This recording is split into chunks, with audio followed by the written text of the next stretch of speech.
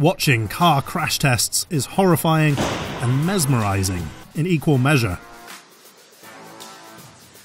Here, we're seeing the difference that 2 decades of ever-improving car design has made to safety.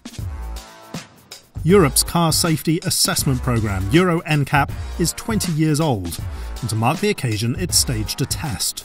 It put a Rover 100 from 1997 up against its modern city car equivalent, the Honda Jazz, and pitted both of them against a metal barrier at 40 miles an hour. Although it has seemingly modern safety features like airbags, the Rover 100 earned just 1 star out of 5. The driver dummy rattles around the inflated bag.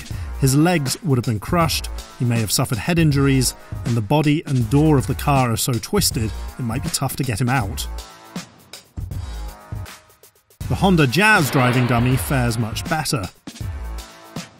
Improvements in the structure of the car and tech like side curtain airbags keep him in place and protected.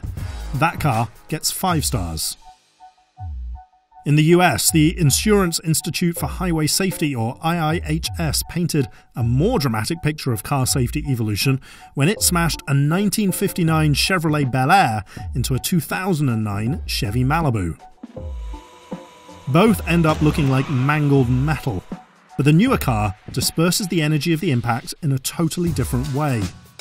Instead of a steering column slamming into his body, the driver of the Malibu gets cushioned and contained.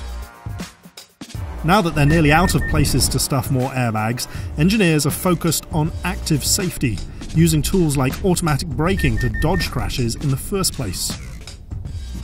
Until computer-controlled, self-driving cars can actually deliver on the promise of making all crashes a thing of the past, trials like these are the best tools automotive designers have to test the machines supposed to keep us safe.